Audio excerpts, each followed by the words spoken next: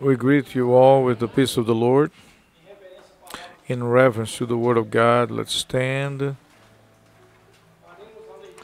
and we will be reading in the Old Testament, Isaiah chapter 9, verse 1 and 2. And after that, we're going to read Matthew chapter 4, verse 12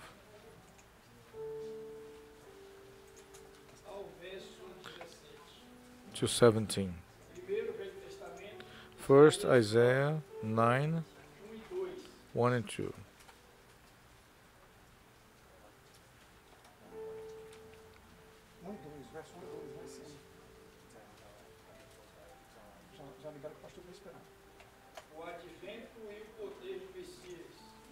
The advent and the power of Jesus, the Messiah.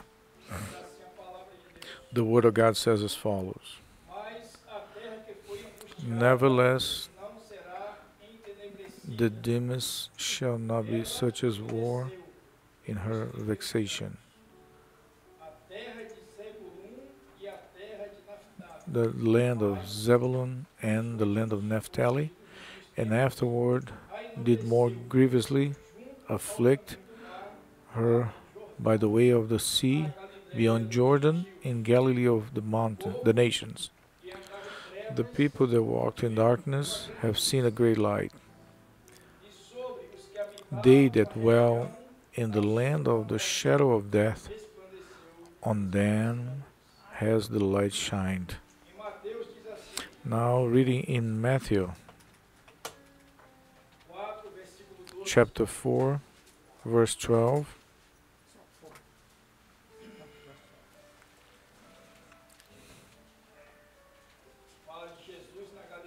Talking about Jesus in Galilee.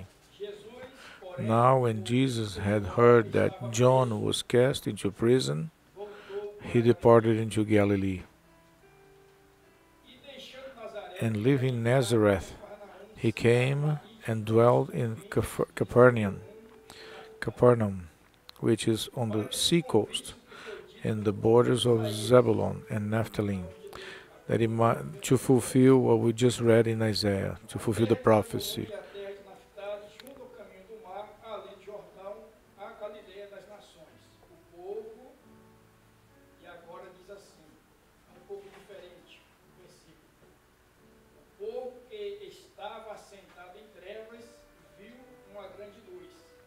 That it might be fulfilled which was spoken by Isaiah the prophet, saying, The land of Zebulun and the land of Naphtali, by the way of the sea beyond Jordan, Galilee of the Gentile. The people which sat in darkness saw great light, and to them which sat in the region of shadow of death, light is sprung upon. Lord, visit us, bless us, talk to us through your word. We pray in Jesus' name. Amen. The church may be seated.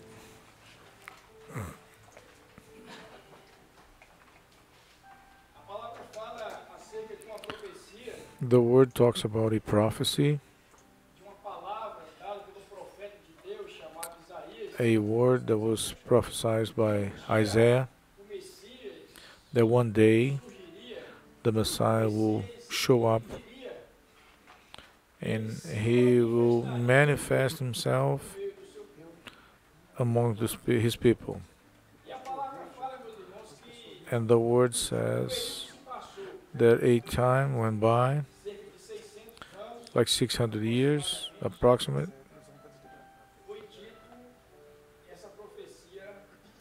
So this prophecy was mentioned about these places. So 600 years before, the prophet could see already the situation of the people that will be reached by this prophecy, and how these people will be. So he says that the land and the people of the land, the place that they will dwell in, will be a land of anguishing, place of sadness, anxiousness, suffering.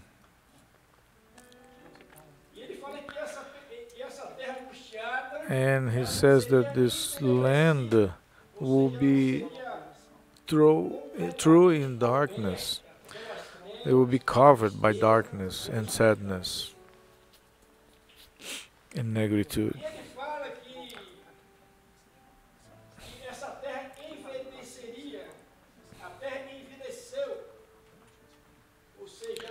So the land will be evil, will be covered and despised.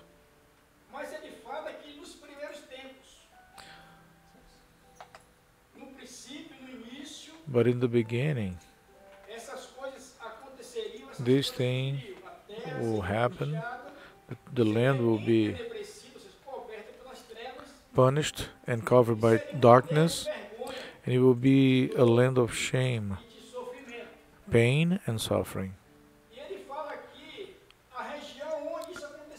In the region in which this will happen, it talks about two sons of Jacob. One of them, after later on, Jacob will be called Israel. So the two sons mentioned, one of them means residents or inhabitants. And Zebulon, sister of Leah, and the meaning is fight or battle, because when he born Rachel, which means sheep, she said, with struggles between myself and God, I gave birth. So if we put these two names together, we can resume and say, like, place of inhabitants of struggle or trouble, place of trouble. So in the place that the bad things happen, from this place will come the Messiah, the chosen one. In the same place that the Bible mentioned that will be covered with darkness, many will be reached by the light.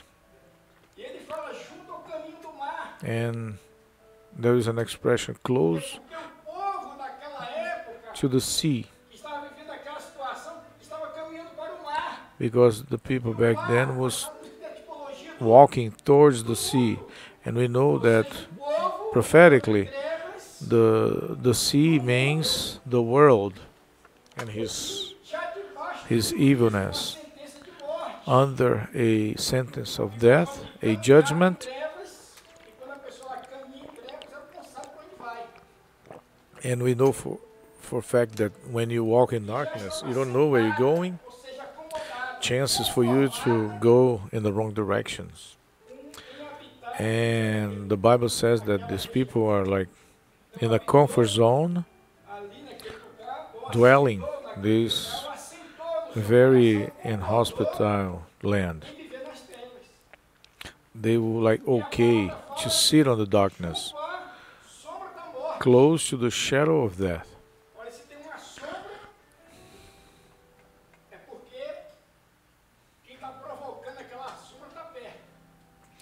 If there is a shadow, that means someone is close by. So, bringing that to our prophetic meaning, death was close. But the Lord later on says, but the people that was living that circumstances, and they were okay to live under darkness like that they didn't see an exit from all the struggles and troubles.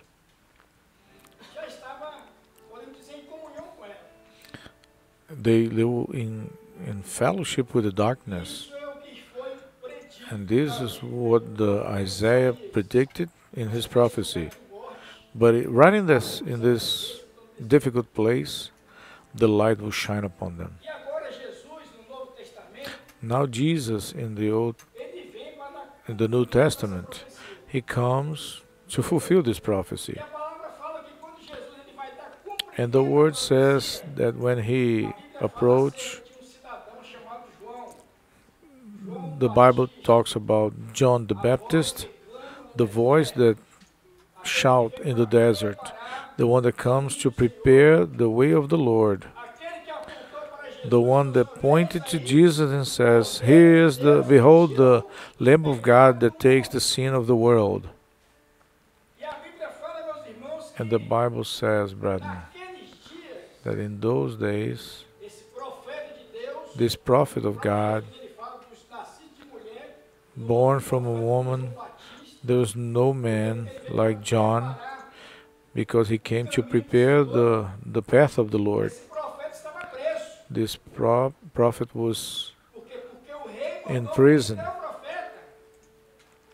The king threw him in jail because of the gospel, because of the scriptures. And that was part of the prophecy as well. What God has established is already set. The king from that period, he thought putting John in the prison, he will interrupt the fulfillment of the prophecy. But when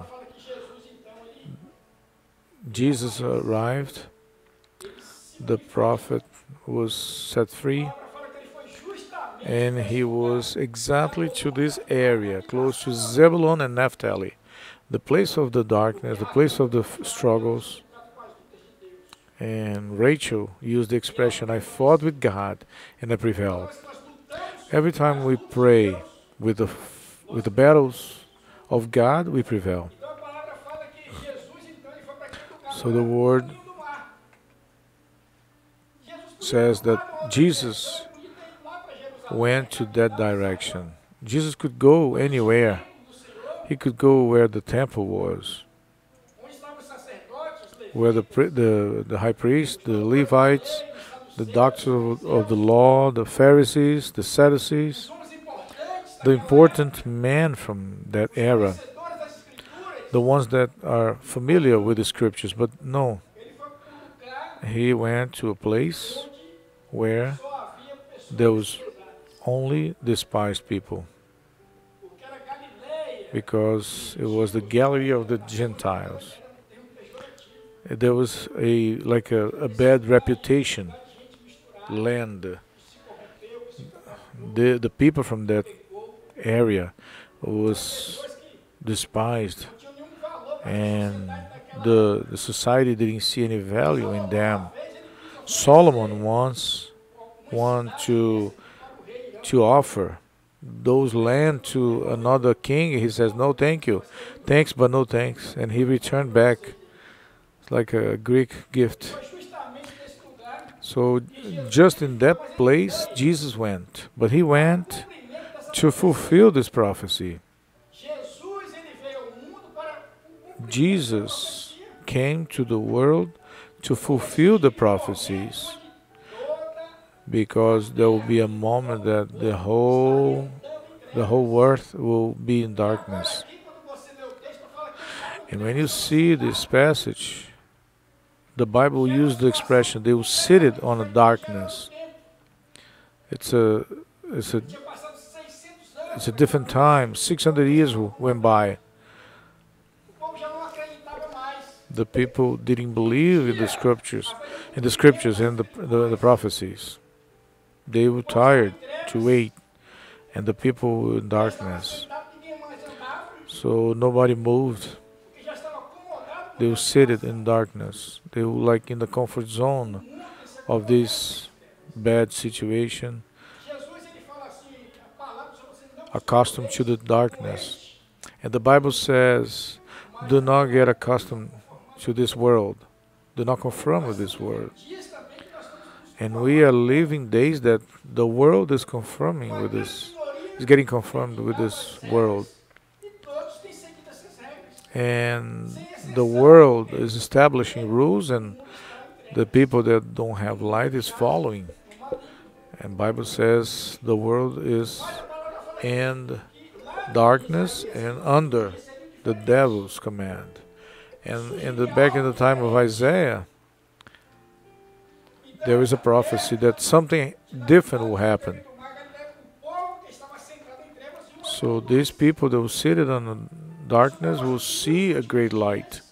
So what the Lord is saying is, by the last days, in the place of anguish, affliction, suffering, evil, desolated, habitation of struggles, where people will be okay to live in those circumstances, they will see a light. When you talk about light, when people want to mention that there is a hope, they say there's a light at the end of the tunnel. There's a bad situation, I don't see a light in the end of the tunnel. I don't see an exit, I don't see a solution. So the people back then were like that. I don't see an exit, I don't see a solution. When everything looked like disrupted, I'll kick the bucket. That's it, there's no way, there's no solution. So then the word says that the people seated in darkness, but the word says they saw a great light. There was a song, a very old one, Jesus is the divine light that never stopped to shine, never ceased. John the Baptist, the other John, the evangelist, in the chapter 1st, he says, the light will shine among the darkness.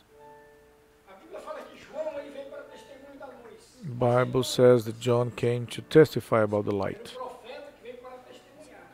It was the prophet. The Baptist, John the Baptist, came to testify.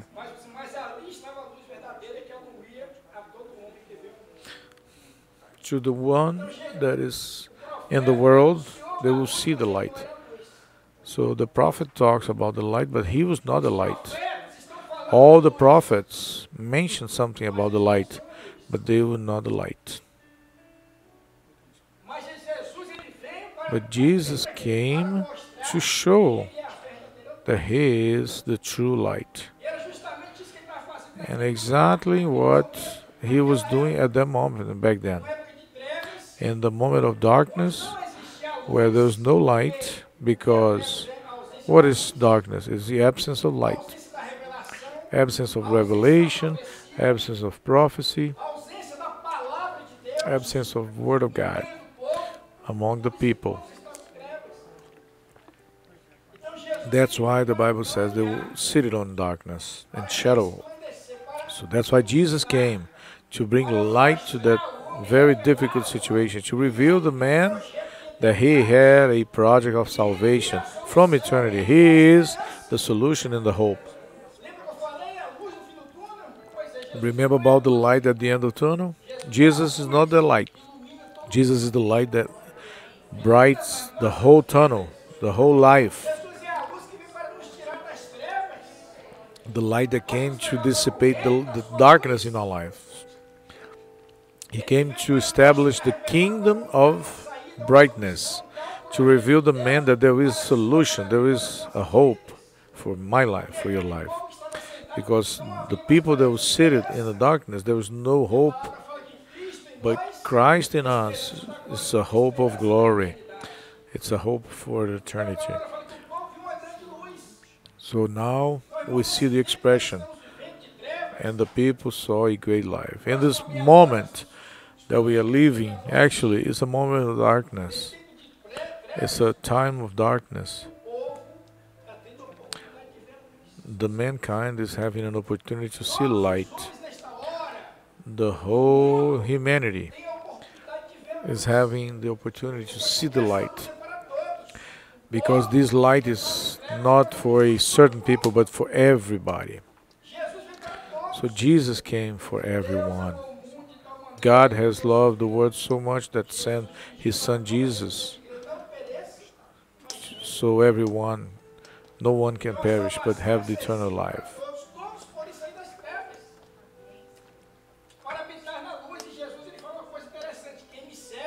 whoever follows me will not walk in darkness, but will have the light of life.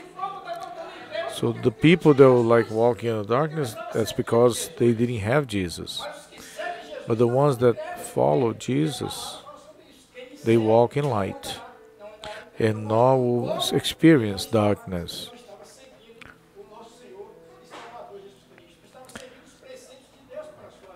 So if you're following Jesus, you have the light because it's the will of God.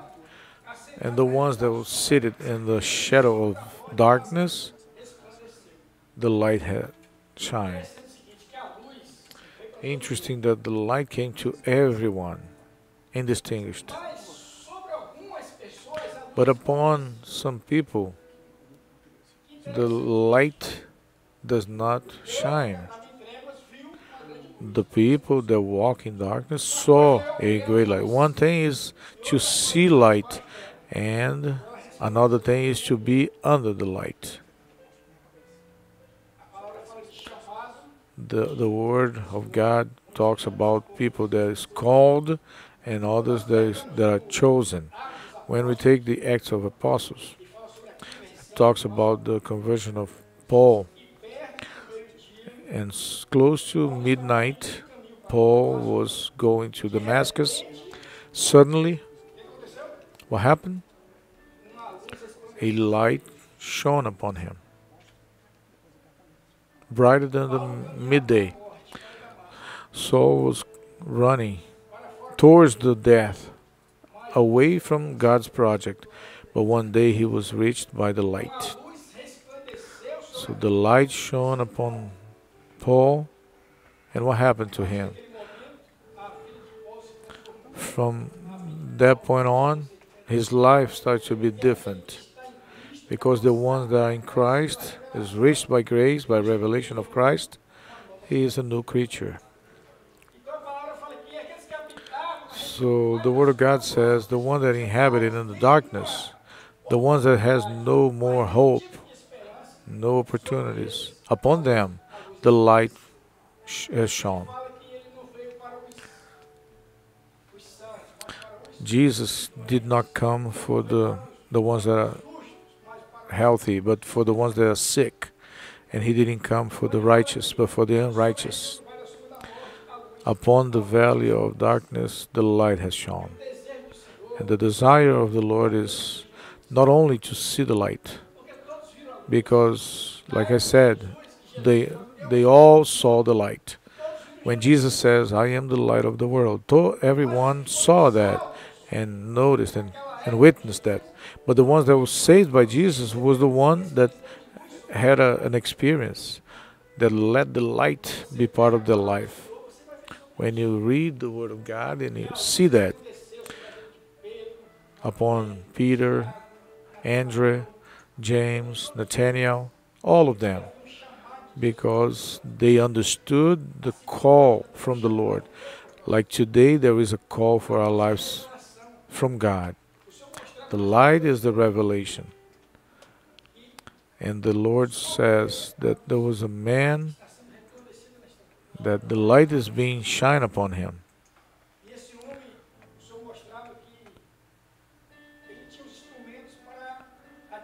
And the gift of the Holy Spirit says that he has the bow and arrow, and he was looking at the target, and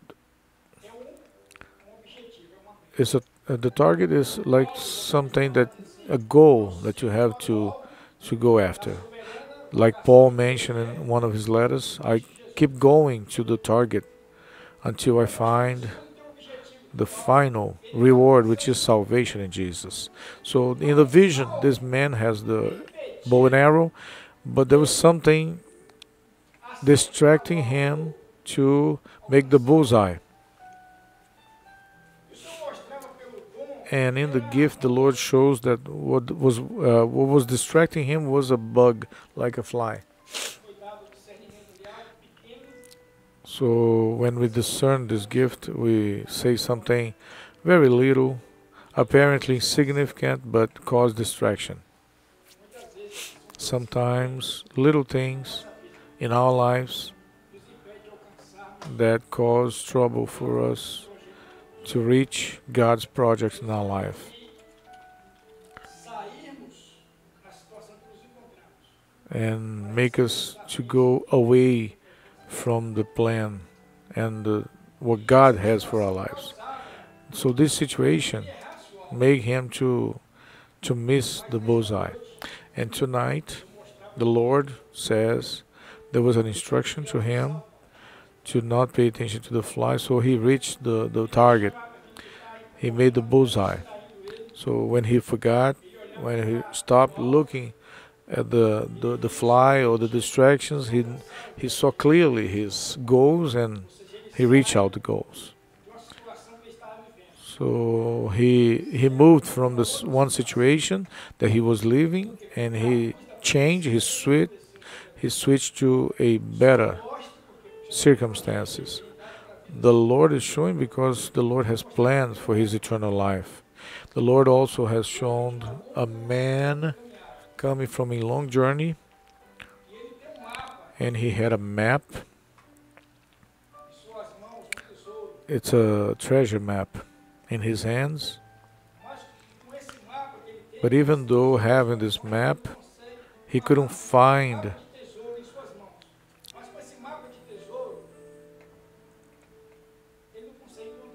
He never found the treasure. And he's frustrated. Why? Because of the absence of light. It's the absence of salvation. The letter kills, but the spirit brings life.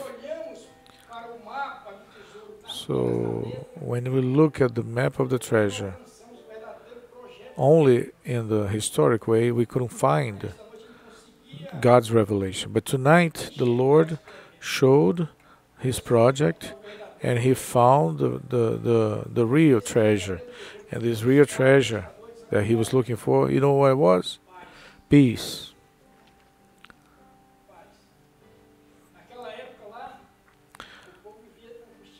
Back then, when we read in Isaiah, they lived in very difficult moments. But Jesus says, I give you my peace I give to you. Jesus went to that difficult place, and as a light, he showed his glory upon them. And then he started to spread the gospel. And his message for that moment, for the people that lived there, that was under the shadow of death, that inhabited the region of trouble, when he, as a light, he shone upon them, he started his first sermon, his first message. And the first message of Jesus for those that were there, for the Gentiles, for us, is there is hope. Repent yourselves. Jesus could use many expressions. He could say many things. Love God above everything. Love your neighbor. And you have to do that. Pray. Fast.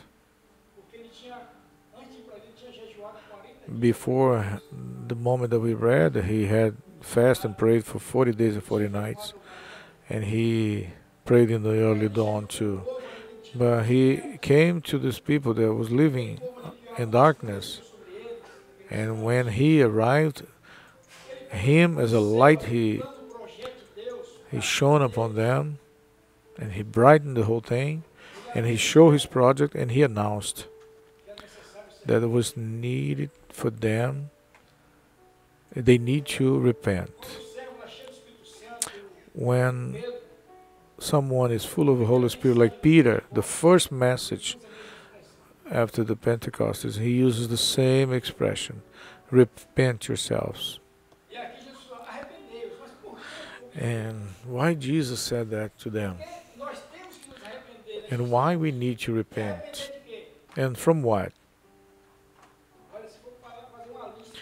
We can make a list of stuff that we need to repent. will be complicated, right? We're going to be embarrassed. But why to repent? Why in the moment of darkness, Jesus are removing them from the darkness, the light is shining upon us. Why to repent? He will explain. Because the moment has arrived. The kingdom of God. The kingdom of God has arrived. We are living the moment of, prophetically, midnight. Darkness fall upon the world. And at the midnight there was a shout. Here's the bridegroom. Come and meet him. What is necessary at this moment of the night? Light. Identity. Jesus came to provide the identification to these people. Everybody was in darkness. In the darkness you couldn't see anything. You cannot recognize anybody. 5 brides could enter and 5 could not because they're in the darkness. They couldn't be identified by the bridegroom. To you, to me, and everyone. So he arrived to the ones that were in darkness and tell them, you are the light of the world. So the light that was in him was transmitted to the ones that was seated in the darkness and the shadow of death. So he came and he brought solution, the valley of death. So he came to make us someone, make us whole. Now we have an identification of God's project for our lives. Repent yourselves. So it's time to repent. It's time to seek for forgiveness from the Lord.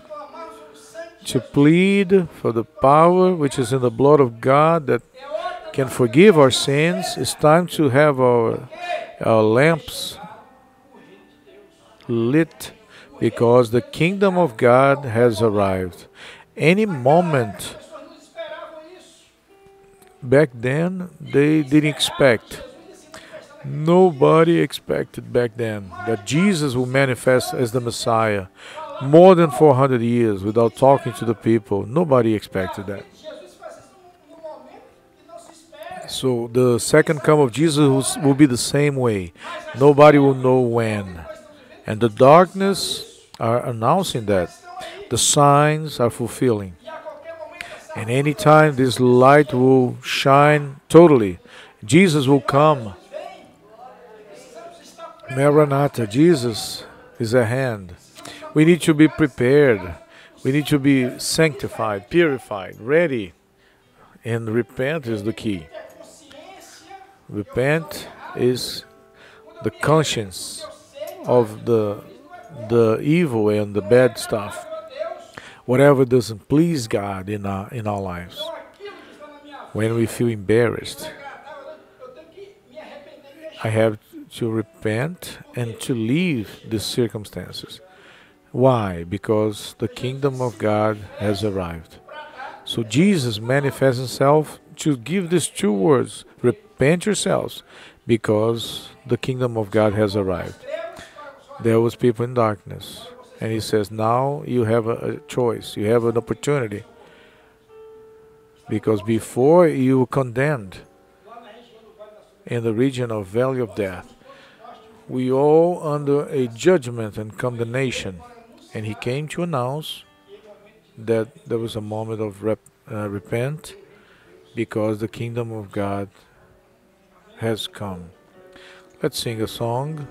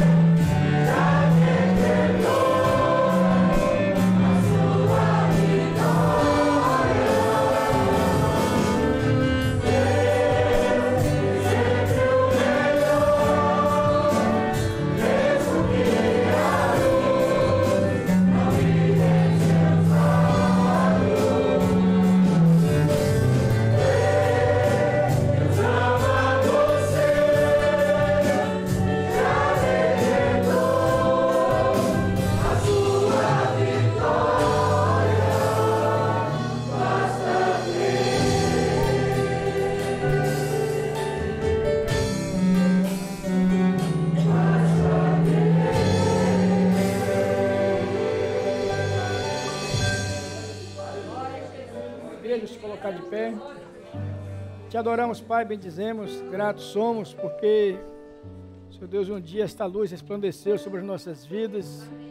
Senhor Deus, nos tirou das trevas. Shining upon our lives. You have removed us from darkness. We bless you. We glorify you. Before we walking towards the death, but one day you have introduced your son Jesus so we can have eternal life. We glorify your holy name.